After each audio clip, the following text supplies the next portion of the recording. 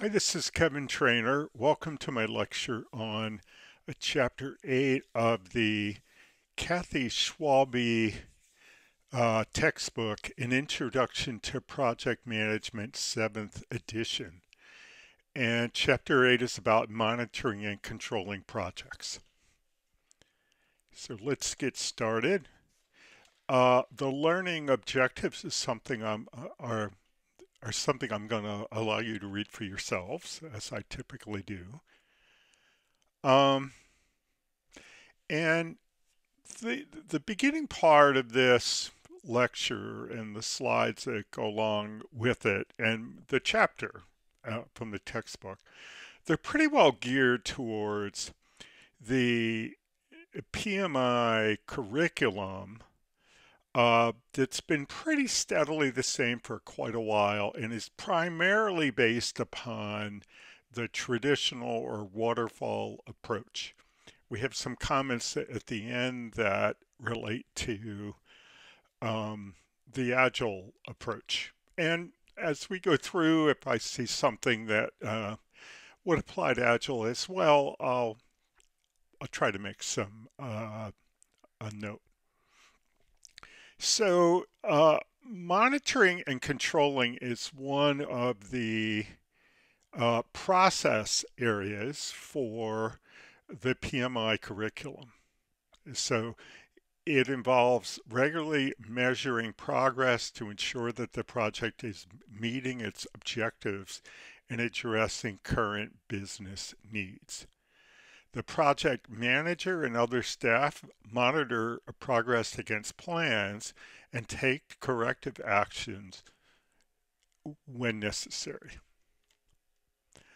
Okay, and now we have here a graphic that comes out of the PMI body of knowledge, and it's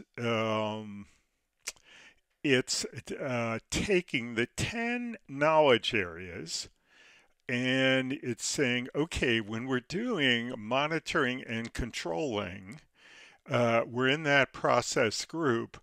What are all the things that we do? Right? What are all the processes, the sub processes, and then what are the outputs from them? Okay, and I think we have 2 slides for this. And in the main, I'm going to leave you to read this on your own. I find that, well, for sure, if you're going to go for your PMP certification with PMI, you're going to need to understand these things in these kinds of terms. Okay, I also think that the PMI scheme is a good way to understand formal project management. Okay, it seems like it would be a lot to memorize, and I think it is a lot to memorize, but it's not too much to understand. So the first of the knowledge areas that PMI has identified is this project integration management, which I kind of call the secret sauce. It's pulling everything together. So the main monitoring and controlling processes performed as part of integration include monitoring and controlling project work and performing integrated change control. These are crucial processes that must be done well to ensure project success. So when you really think about this, the project manager is going to be walking around the project every day and monitoring and controlling the work. Just having a commanding knowledge of what's going on the project and how it compares to plan. Then the other thing is the project manager is going to understand the changes that have either already happened or in the process of happening. What change has happened or is afoot? One really useful tool that's pretty technical, that's covered in the chapter. We have a series of slides on it here. It's called Earned Value Management. And I'm a big fan of earned value management. I've used it on the job with great success. Um, and we're going to talk about it. And then I think at the very end, we're going to talk about who's using it these days. Certainly not everybody uses it, but people do. Okay, especially people working on really big projects and projects that they're doing for government agencies. Okay, so this is something you want to know about for sure. So, earned value management, EVM, is a project performance measurement technique that integrates scope, time, and cost data.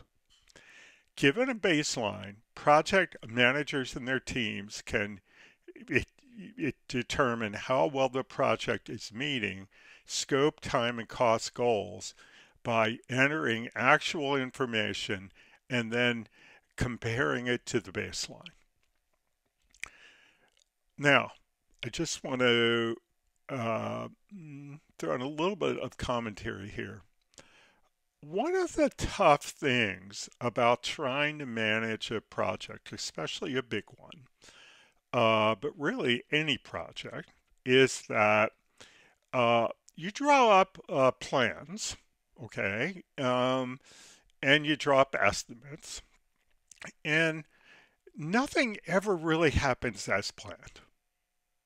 For instance, you think that you're going to start on June the 1st, but they don't allow you to start until August the 15th. You think that you're going to get a certain kind of staff for the project. They don't have that staff. They give you a different one. Maybe they have the same capabilities, but they're more expensive, right? It goes on and on and on. So one of the things that you would think that you would be able to do is you would just say, oh, okay, as I go through the project, I'll just compare where we were expecting to be with where we are. Well, that might be possible if you started exactly when you thought you were going to start.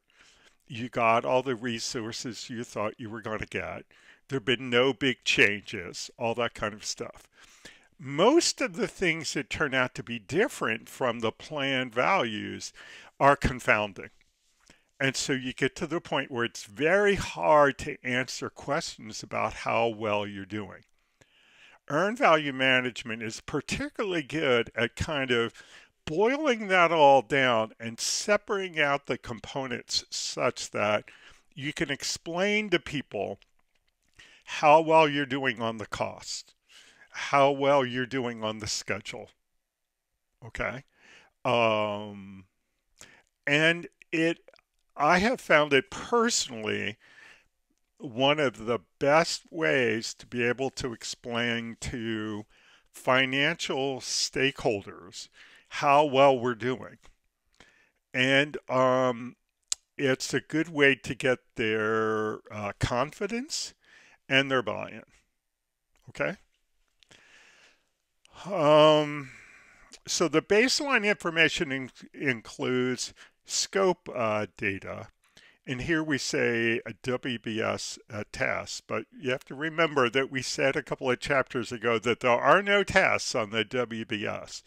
So perhaps what we mean is that the tasks we identified in the schedule that are organized by WBS categories. I hope that's what we mean because I hope we read that earlier chapter. We have time data, start and finish estimates for each task. We have cost data, cost estimates for each task. So in traditional kind of waterfall projects, if you're using a traditional tool to plan and track them, something like a Microsoft project is a very affordable instance of that. You can actually have costs right down to each task. Okay, because you say how long it is and you say what the resources that you're going to use are, and you know how much the resources cost, and the tool does the multiplication for you. And so for each task or group of tasks, the tool can add it up for you. Note that you can use earned value management at either a detailed or a summary level. So I just said that you could get costs at a detail or a summary level, and you can do this analysis at a detailed task or maybe a more aggregated kind of level. So there are a lot of terms in earned value management, and that'll give quite a few people a dazed look. But when you understand them and you kind of work with them for a bit, they take on a meaning that's helpful. Okay, so here are some of the terms. Plan value. It's the authorized budget assigned to scheduled work.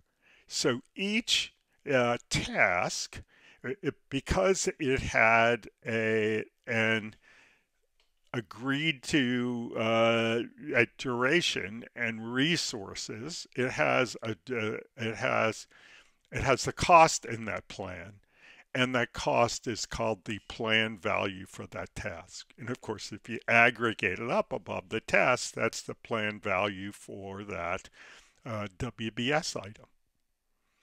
The actual cost, AC, is the realized cost incurred for the work performed on an activity during a specific time period.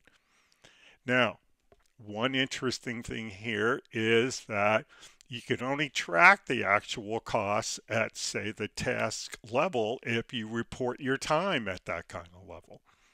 Okay? If you report your time at a more aggregated kind of level, well, then you only be able to do earned value management at that level. The earned value is the measure of the work performed expressed in terms of the budget authorized for the work.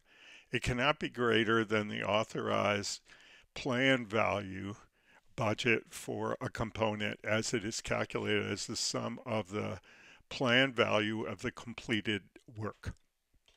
Okay, so when you complete the work, you get the plan value amount as your earned value. And we'll see in a couple of minutes when we see a slide.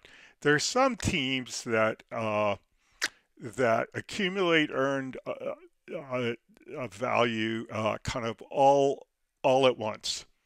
Either a task is complete or it's not, and until it's complete, you get 0 of the earned value, and when it's complete, you get 100% of it.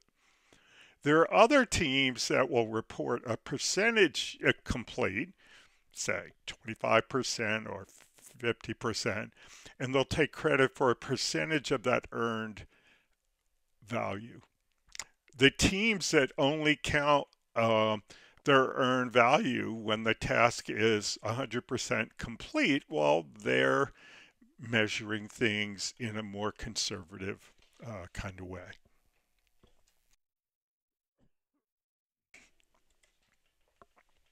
So here are formulas, okay? And for instance, if you're a person who's interested in getting your PMP certification, this is on the test.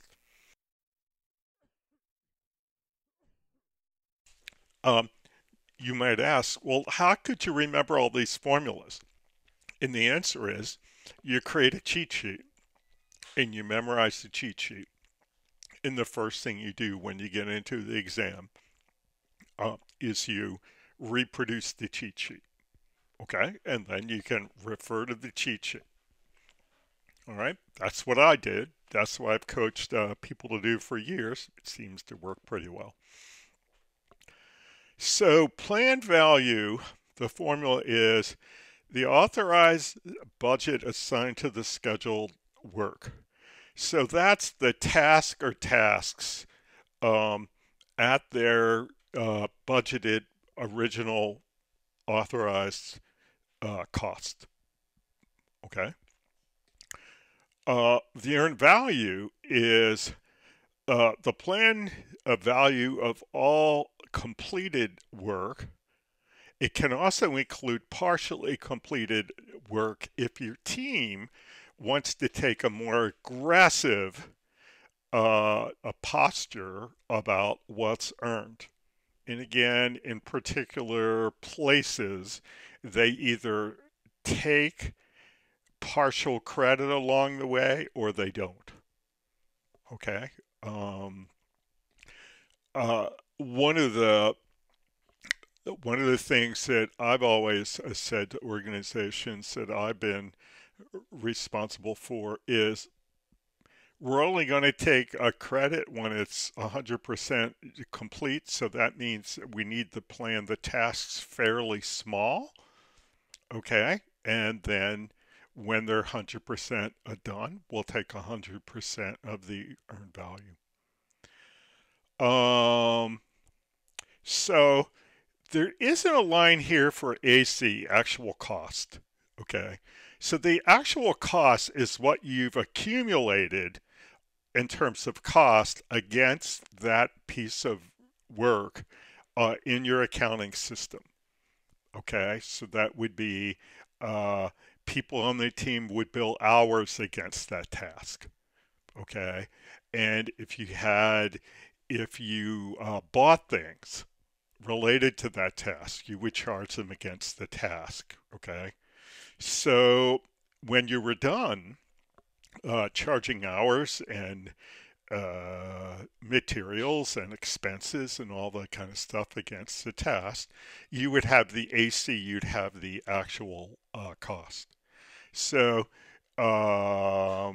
those three values give you a lot of analytical tools. Okay. So let's think about this. The cost variance is the earned value minus the actual cost. Okay. So if you do it, if the actual cost is the original planned cost, well, then the cost variance is 0. If you overran the cost, then the cost variance is negative. And typically when we're doing this kind of managerial accounting, we set things up such that negative values are bad, or we say unfavorable.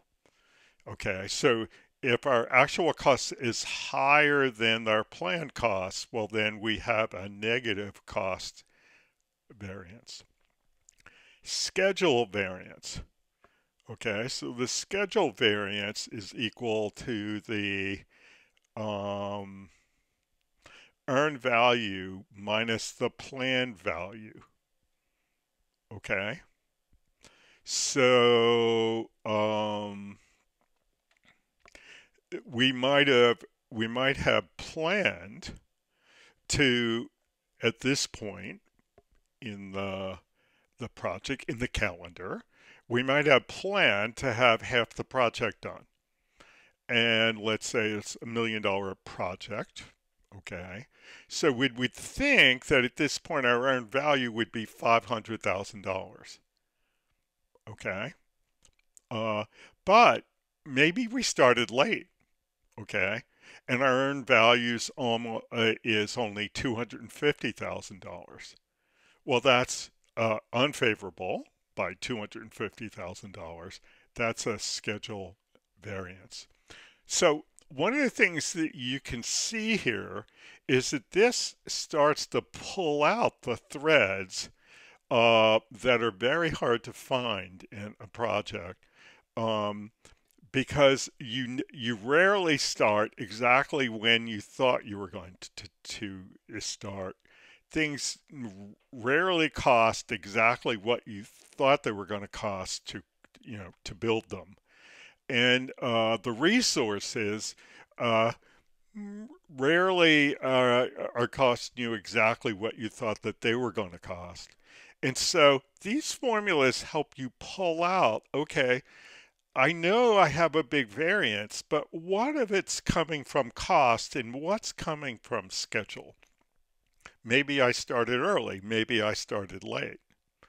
Okay, and what's interesting about looking at the schedule variance is you could have already spent a lot more than you thought you would have spent at this point, but you may be way ahead. So you may have a schedule variance that's unfavorable and a cost variance that's favorable. Okay. And I've always been really just encouraged by the fact that when you come to know all these variables and you become comfortable with these uh, indexes and variances and all that kind of stuff, you can really pull things apart and you can explain to people how good they should feel about how the project is actually doing.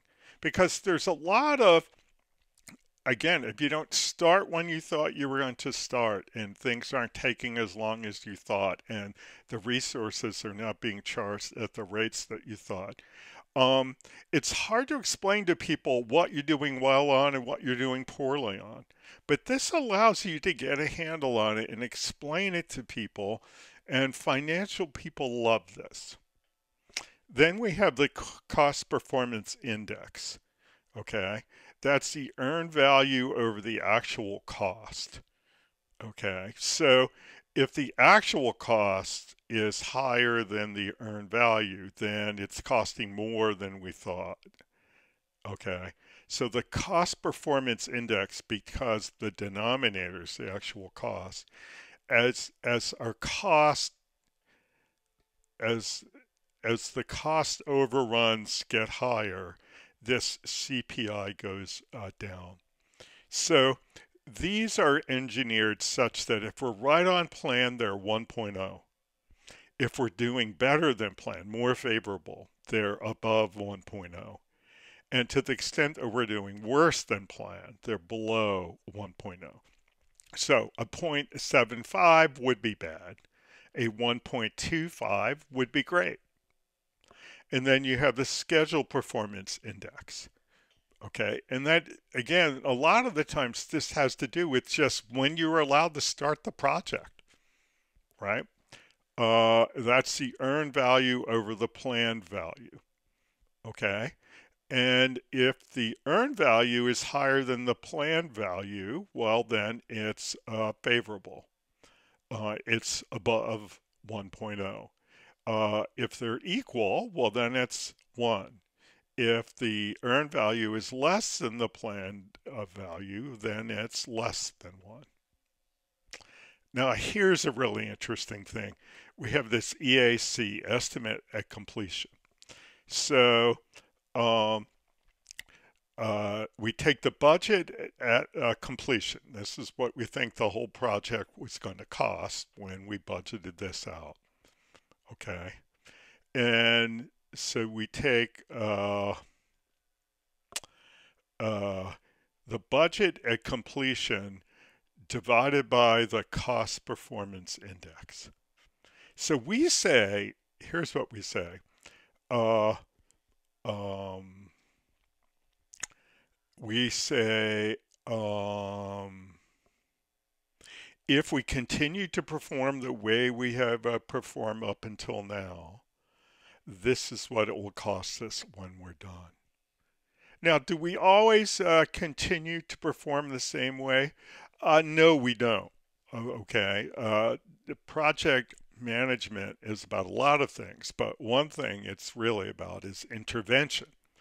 Okay. So if things are going badly, well, it's incumbent upon us to intervene and make changes that will change the track. Okay. So, what is interesting on something like this is just what value are you going to use for the cost performance index going forward? Okay, are you just going to assume that things are going to continue the same way? And the estimate to complete is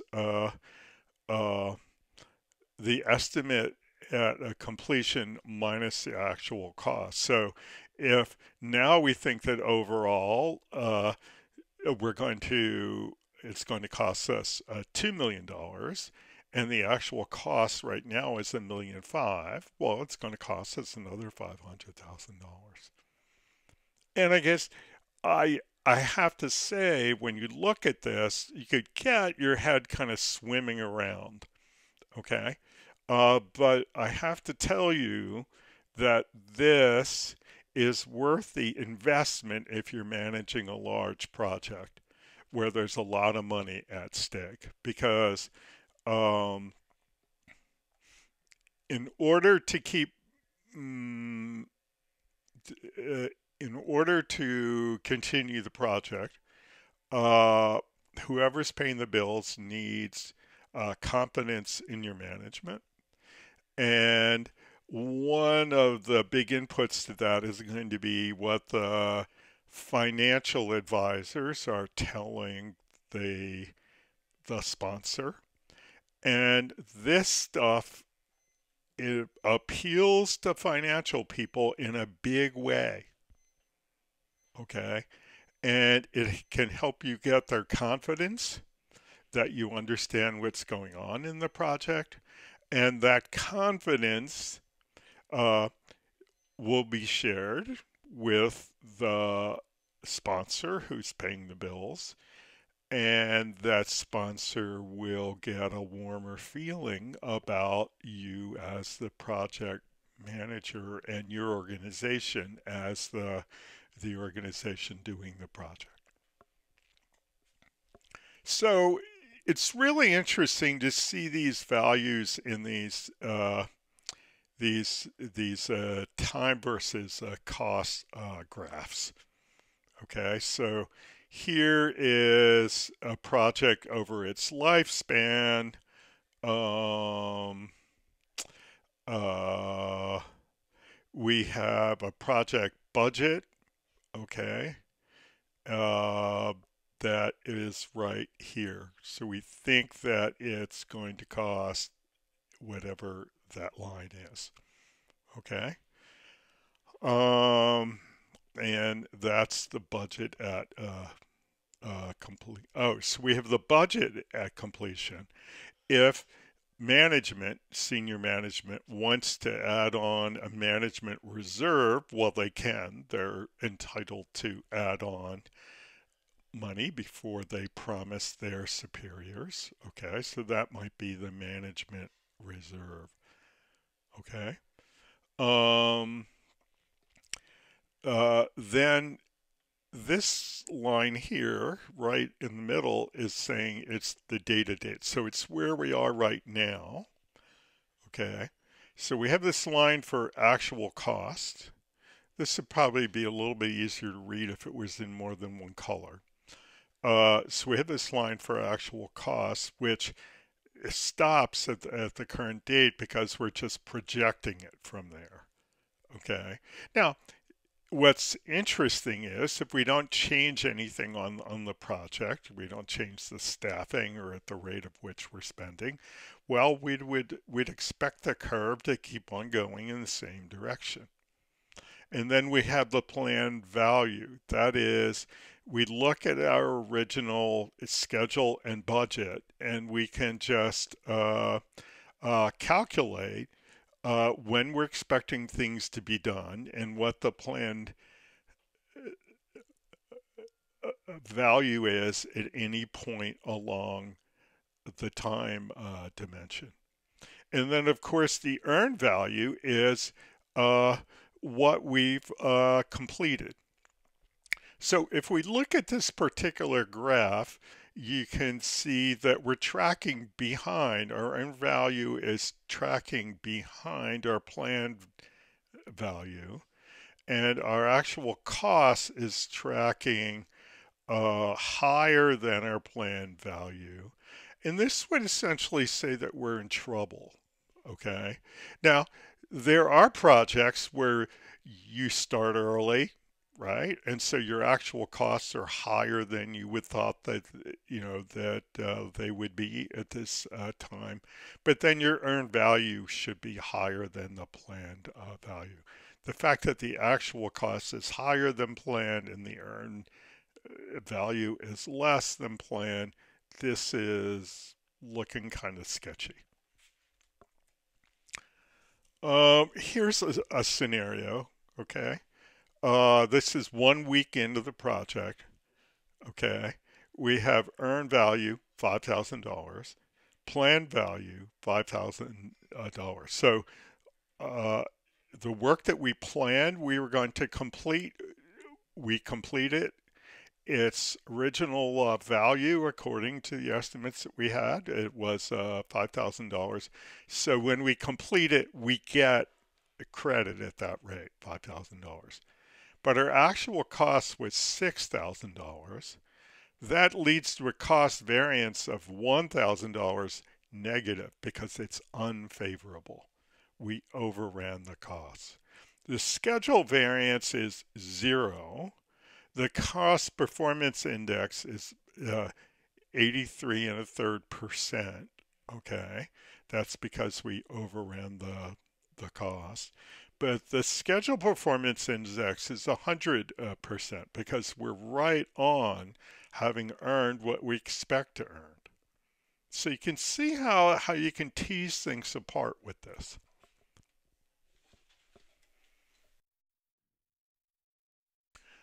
Um, so in general, negative numbers for costs and schedule variance indicate problems in those areas. They're unfavorable. Negative numbers mean the project is costing more than planned or taking longer than planned. Likewise, these index, the cost performance index and the schedule performance index less than 1 or less than 100%, uh, indicate problems. So you can express them as decimal fractions, in which case uh, it would be 1.0, or a percentage, in which case it'd be 100%. So how many people are using this? Okay, and I have to say again, I've used it. I've used it a lot. I'm a believer. Okay, would I use it for small projects? Maybe not. I had people do it on small projects in order to be ready for large projects. So I had them do it on all the projects that we were doing for a fixed price. Okay. Um, because how could we know how much of the fixed price we had earned? Okay. Well, earned value management. That's the only way that I could tell our financial people how much of the fixed fee that we were being paid they could take a credit for on the company's financial statements. Okay, so I'm a believer. Okay, so who else other than Kevin is going to recommend this to you? Well, PMI conducted a study in 2011 to see who was using it. They surveyed more than 600 management practitioners in 61 countries. They found it's used worldwide. It's popular in the Middle East, South Asia, Canada, and Europe. They haven't mentioned the US, um, but I believe they still use it on US government contracts. Most countries require EVM for large defense or government projects. That includes the US, I'm sure. Project budget size appears to be the most important factor in deciding whether or not to use EVM. And I would say so too. I only had people using it on smaller projects because I wanted them to get good at it while the stakes were low. And here's some data on who's using it. So defense and government, uh,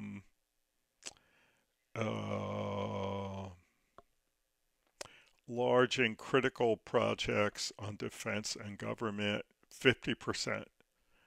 Uh, Organization-wide standard for all projects, 30%. A few pilot projects, 20%. Okay, so uh, big government contracts, it's being used on half of them, according to the study, and that's pretty consistent with my feel. What I, what I hear people say. So, budget at completion. So, the budget at completion, or the approved total budget for the project, can be divided by the cost performance index to calculate the estimate at completion, which is a forecast of how much the project will cost upon completion. This calculation assumes that you'll be spending at the same rate as your current level of spending. So, I said before, and I'm just going to repeat, if you're having very bad experience on the project so far, okay, well, if you want to use a different uh, cost performance index, well, you have to make the case for it. Okay. Maybe you make the case for it by saying, well, look at our cost performance index over the last month or 2 months. We've turned things around. Okay. Well, yeah. So maybe you ought to use that to project out how much more this is going to cost. But in the absence of being able to, to demonstrate that you have made an intervention in this bad experience, well, then people are just going to extrapolate from the bad history beginning at the beginning of the project. Likewise, the approved time estimate for the project can be divided by the schedule performance index to calculate when the project will be completed. Earned value therefore provides an excellent way to monitor project performance and provide forecasts based on performance to date. And it just gives you a way to pull out the components and talk about them in a useful way. So here's the sample forecast using an earned value chart. You can graph earned value information to track project performance and to forecast when a project will be completed and for how much. So we have the cost performance index and the schedule performance index. So the cost performance index is 0.75. So we're doing badly on costs, not horribly, but badly. Schedule performance index is up at 1.5. We're doing pretty well. Okay, so um, the estimate and completion, okay, um, is $1.6 million. Okay. It was originally, um, the budget at completion was 1.2. So now we think we're going to be spending 1.6 million. So we're $400,000 to the bad. Okay. The new time estimate, the original time estimate divided by the schedule performance estimate. So this is 12 months divided by 1.5 is 8 months. Okay. So it could have been that somebody told us that, look, you got to hurry up and we're going to hire you a bunch of consultants from the outside. And it turns out that they cost a lot more than the employees that we were going to use. But with the, we sped this thing up. We're getting it done in 2/3 of the time. And maybe they know we're going to spend more. Maybe a $400,000 overrun to pick up 4 months is something that they're glad to buy. It's hard to tell. It depends on the organization. And I believe that um, this is the uh, graph that goes with the scenario that we just saw. So the estimate at completion, 1.6 million. The budget at completion was 1.2. And here is the actual cost. We're tracking along here. Um, but we're doing very well on time and bad on cost, and perhaps people are happy about that. At least we can tease out the two things and we can find out whether they are or not.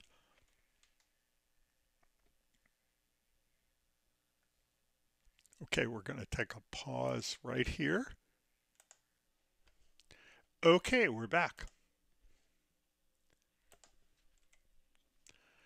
Okay, so that's it for earned value management. Let's talk about the kind of reports that uh, a project manager and the team could create during the project while they're performing it, while they're monitoring and controlling.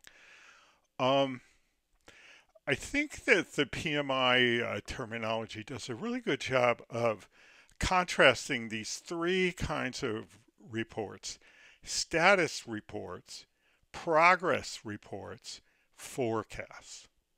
So status reports describe where the project stands at a specific point in time. Okay, what's done, what's not done.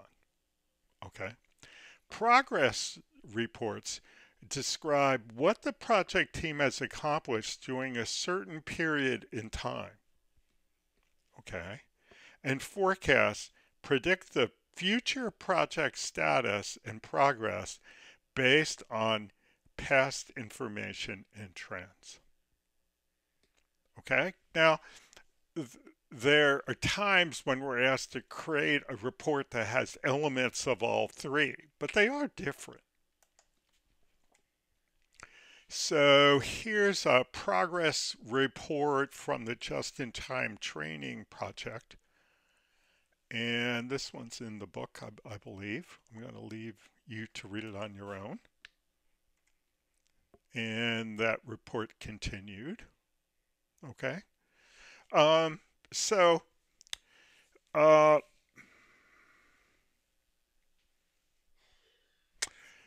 think that the challenge in the to come back here to these reports, the challenge is in traditional project management, the team is expected to report on the status. Well, on the status, the progress, and to create forecasts, and that quite often that generates a lot of report writing, and often they don't get read as often as we would like to see them read. So I think that the agile people do less of this, and maybe that's a good thing. But I think it's important for people on more traditional teams to make sure that people are reading the reports and that we call out important information so that it just doesn't get kind of lost in the forest and we can't see the tree for the forest. Okay, that I think is a typical risk of the kind of reports that get generated from traditional projects. And what a lot of companies have done is that they've gone to these kind of project dashboards where the project manager and team are responsible for characterizing the state of a project as in sort of like traffic light colors, green, yellow, red.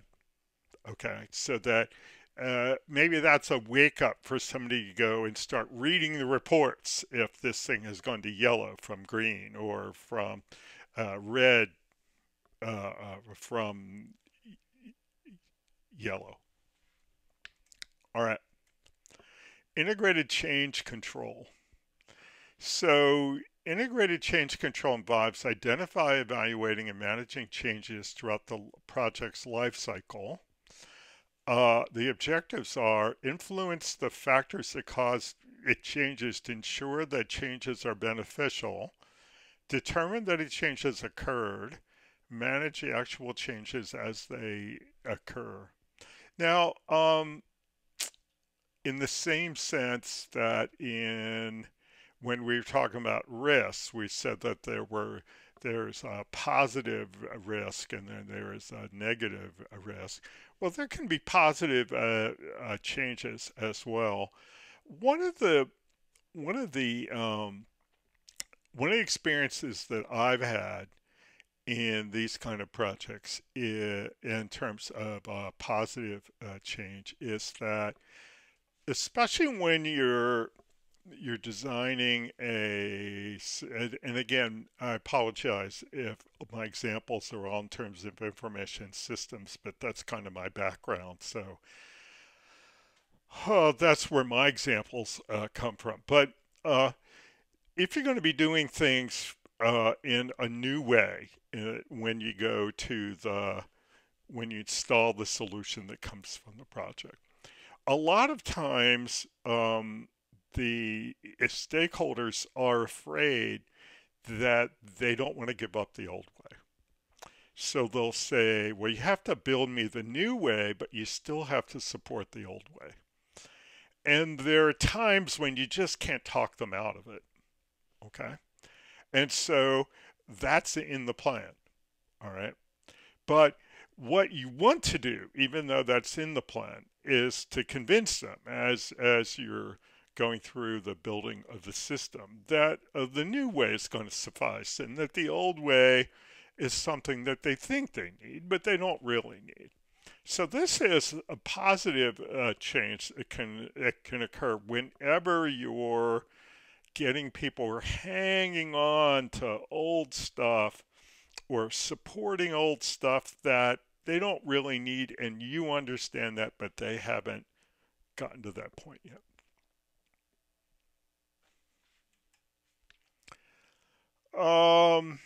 There's an interesting story about Chicago's Museum of Contemporary Art and their exhibit on David Bowie. I don't think that it really makes the point that they're trying to make, but the Museum of Contemporary Art is a really cool place that I really like. And I'm sure that there's something interesting about this whole story, but I don't think that we make the case for that on the slide. Okay, scope. Okay, so during monitoring and controlling, we're going to have to monitor and control the scope. Um, the main parts of that are validating scope and controlling scope. And the key outputs are accepted deliverables and work performance information. Now, I just want to remind you that again, this is all in these PMI curriculum terms. Validating scope means, in these terms, having people examine the outputs, having them inspect the outputs from the team and approve them and sign off on them. Now, why they call that validating scope, I don't really know, but that's what it means in these terms.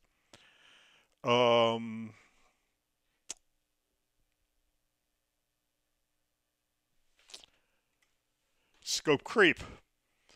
Even when the project is fairly well defined, many projects suffer from scope creep and the tendency for project scope to grow bigger and bigger. Many horror stories around about scope creep. I'm sure you've heard your share. Even for fairly simple projects, people have a tendency to want more.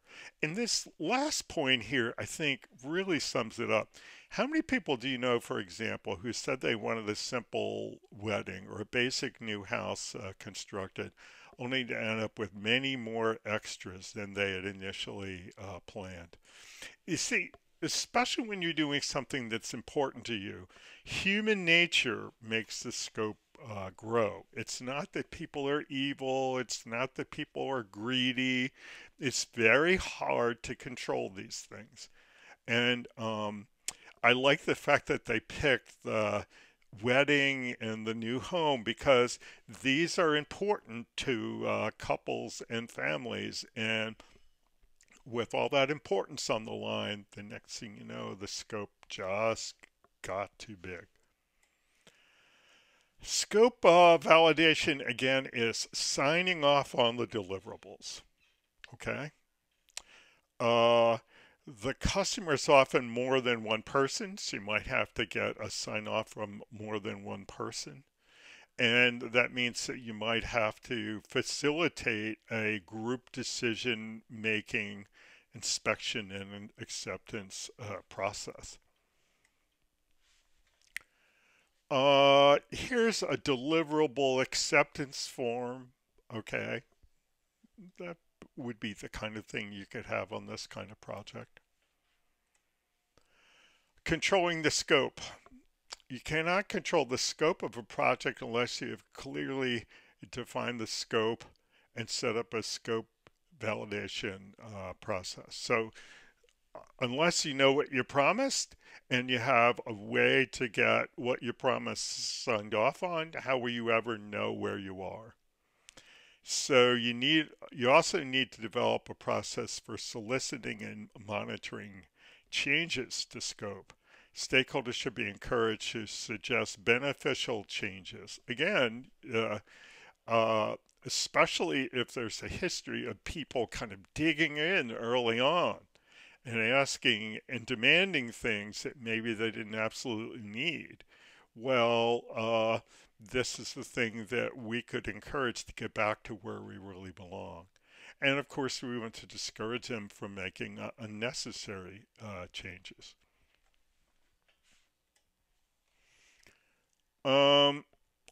This story on this slide about Northwest Airlines has been in Kathy Schwalbe's project management books for a long time, but it's a great story. Northwest Airline came up with a new reservation system in the 90s. Now, when I began to teach her books, the 90s weren't that far in the past, but now they're 30 years in the past. But what they did is they built a budget for change into the project plan. And my experience is that this works really well. Um, there's this idea that you hear that waterfall projects only resist change and that it's a mess. And it's not really a mess, and they don't only resist change. There are projects where they build a budget for change and they engage the stakeholders in the process of managing that change. And this Northwest Airlines story is a good case in point. Okay, so before we talk about schedule management, I'm going to pause again and I'll be right back. Okay, so project schedule management. The sorry, the main monitoring and controlling process performed is controlling the schedule or schedule control. Project managers often cite delivering projects on time as one of their biggest challenges because the schedule problems often cause more conflict than other issues.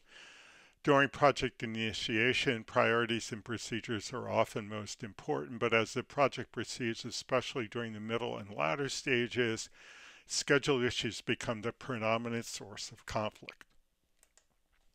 Certainly consistent with my experience. Why the schedule then? Well, time is the variable with the least amount of flexibility. Time passes no matter what happens. Individual work styles and cultural differences may also cause schedule conflicts. So, depending upon, and we talked about a lot of things in prior chapters about personality tests and categorizations. We've also talked about cultural differences around the world, okay? And the thing is that different people see time in a different way, uh, depending on where they're from or how they're wired. And so a lot of opportunity for conflict. So on this slide, we've got some great stories about time and budget in three different Olympics: Salt Lake City, Greece, and Sochi in Russia. And the experience about how things went with respect to being on time was different. The budgets, the budget variances were different. Um, I I think that the Olympics are a great case of of of, of how the schedule, the time is just there. It's a hard date. The Olympics are going to happen on a certain date. The people are going to show up and they're going to have the Olympics, and either you're ready or you're not. Uh, so one of the things that you're going to want to look at is work performance information. Okay. So the goal of schedule control is to know the status of the schedule, influence the factors that cause schedule changes, determine whether the schedule has changed, and manage it changes when they occur. Key outputs include forecasts and work performance information. One big problem that I see in a lot of big projects that have big schedules and big budgets is uh, sometimes it's unclear what the agreed to schedule and budget are. Um, the budgets tend to get bigger and the schedules tend to get longer. And the team comes back to the stakeholder and says, well, I think this project is going to take another however amount of time and it's going to cost however much more money. And the stakeholders say, well, think about it. Okay. All right. So when that meeting's over, what's the schedule and what's the budget? The conservative thing to say is that we still have the original schedule and budget. Okay. But sometimes I've seen these things kind of like go on for a long time where the team has told the stakeholders that the schedule and the budget are untenable. And yet, the stakeholders have not approved a new budget or schedule. So just keeping track of what's been approved and what hasn't, and what we're reporting against and what we're not reporting against can be a full time job.